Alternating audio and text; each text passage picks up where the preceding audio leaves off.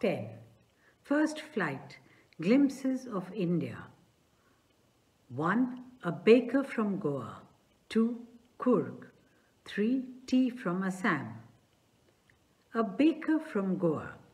Our elders are often heard reminiscing nostalgically about those good old Portuguese days, the Portuguese and their famous loaves of bread. Those eaters of loaves might have vanished, but the makers are still there.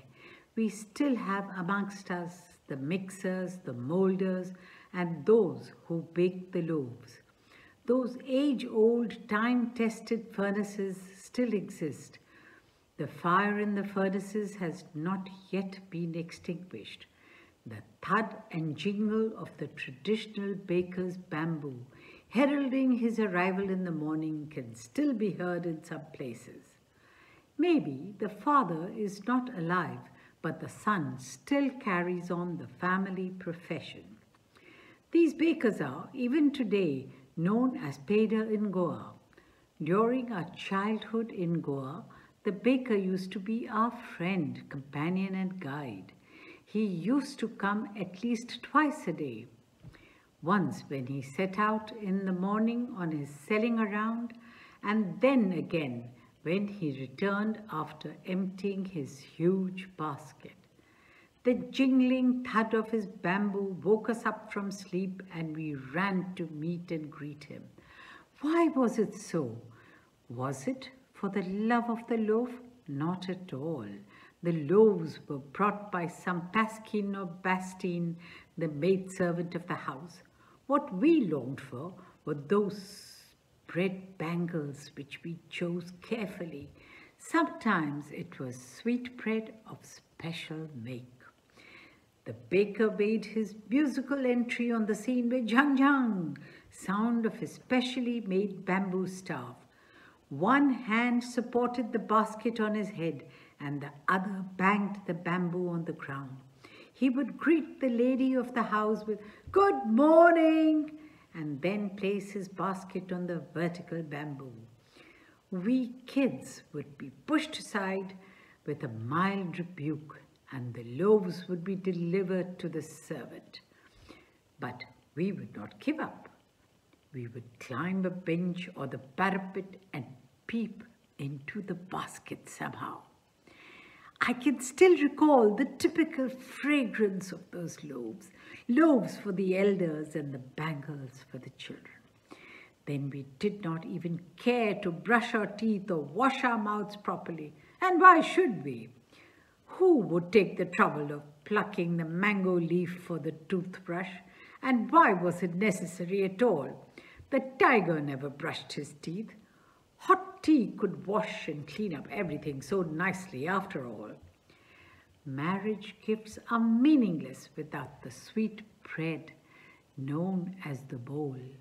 Just as a party or a feast loses its charm without bread, not enough can be said to show how important a baker can be for a village. The lady of the house must prepare sandwiches on the occasion of her daughter's engagement. Cakes and bolenas are a must for Christmas as well as other festivals.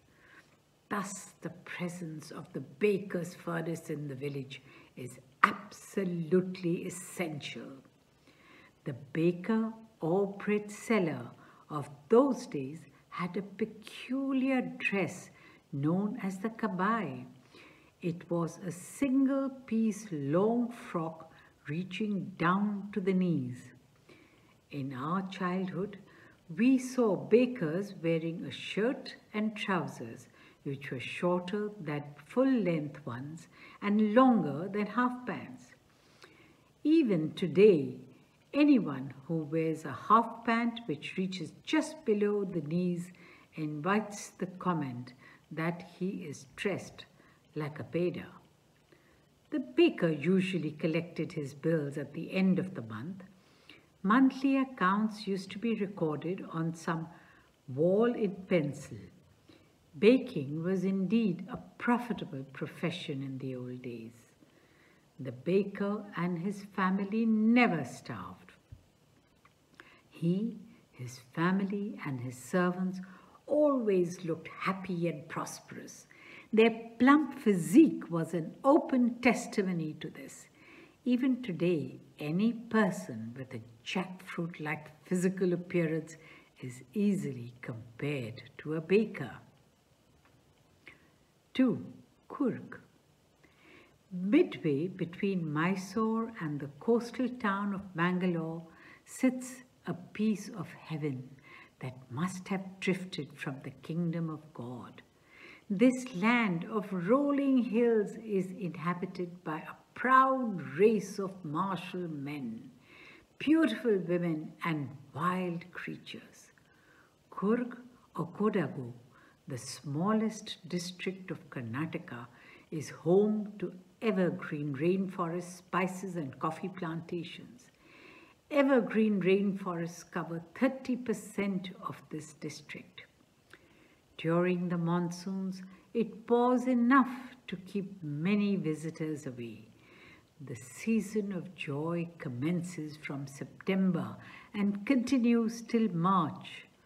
The weather is perfect, with some showers thrown in for good measure. The air breathes of invigorating coffee. Coffee estates and colonial bungalows stand tucked under tree canopies in prime corners. The fiercely independent people of Coorg are possibly of Greek or Arabic descent.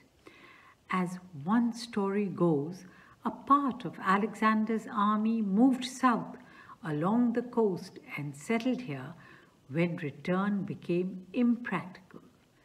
These people married amongst the locals, and their culture is apparent in the martial traditions, marriage and religious rites, which are distinct from the Hindu mainstream.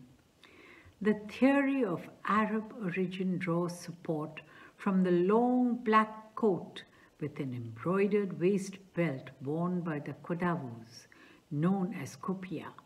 It resembles the kufiya worn by the Arabs and the Kurds. Coorgi homes have a tradition of hospitality, and they are more than willing to recount numerous tales of valor related to their sons and fathers. The Coorg regiment is one of the most decorated in the Indian Army, and the first chief of the Indian Army, General Cariappa, was a Coorgi. Even now, Kodavus are the only people in India permitted to carry firearms without a license. The river Kaveri obtains its water from the hills and forests of Coorg. Mahasir, a large freshwater fish, abound in these waters. Kingfishers dive for their catch, while squirrels and langurs drop partially eaten fruit for the mischief of enjoying the splash and the ripple effect in the clear water. Elephants enjoy being bathed and scrubbed in the river by their mahouts. The most laid-back individuals become converts to the life of high-energy adventure with river rafting, canoeing, rappelling, rock climbing, and mountain biking. Numerous walking trails in this region are a favorite with trekkers. Birds, bees, and butterflies are there to give you company. Masaks, Malabar squirrels, langurs, and slender lories keep a watchful eye from the tree canopy. I do, however, prefer to step aside for wild elephants.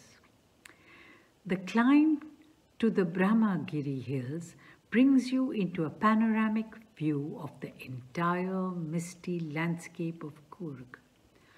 A walk across the rope bridge leads to the 64-acre island of Nizar Gadhama, running into Buddhist monks from India's largest Tibetan settlement at nearby Bailakuppe is a bonus.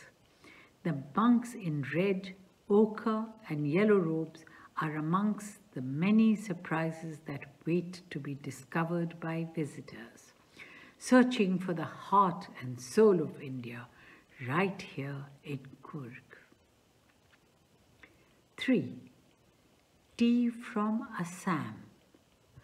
Chai garam, garam chai, a vendor called out in a high-pitched voice. He came up to their window and asked, Chai sahab? Give us 2 cups, Pranjal said. They sipped the steaming hot liquid. Almost everyone in their compartment was drinking tea too.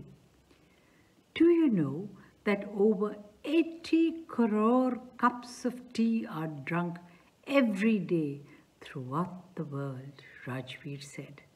Phew, exclaimed Pranjal. Tea really is very popular. The train pulled out of the station.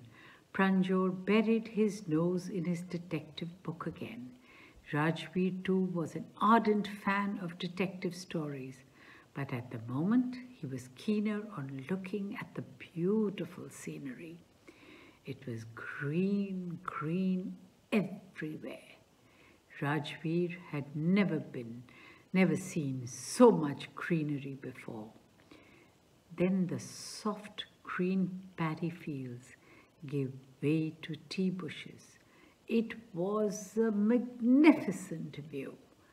Against the backdrop of densely wooded hills, a sea of tea bushes stretched as far as the eye could see.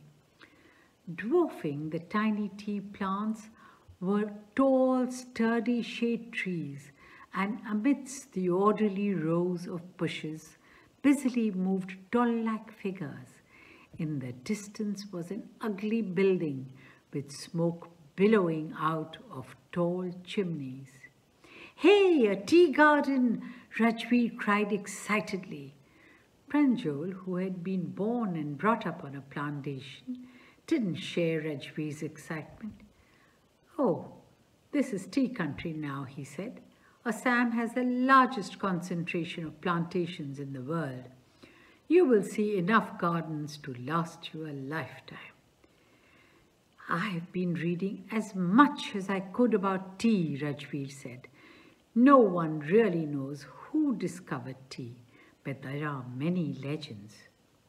What legends? Well, there's the one about the Chinese emperor who always boiled water before drinking it.